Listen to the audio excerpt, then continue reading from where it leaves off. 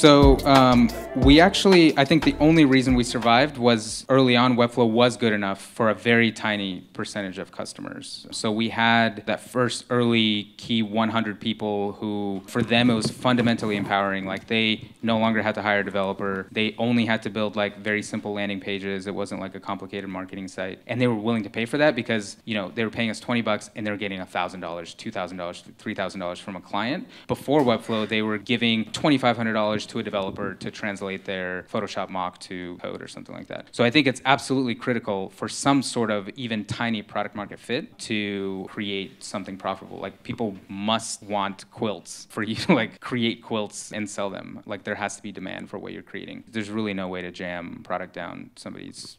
I wish there was a easier way to do that. In our case, we were only able to do that at a specific time when we were making enough revenue.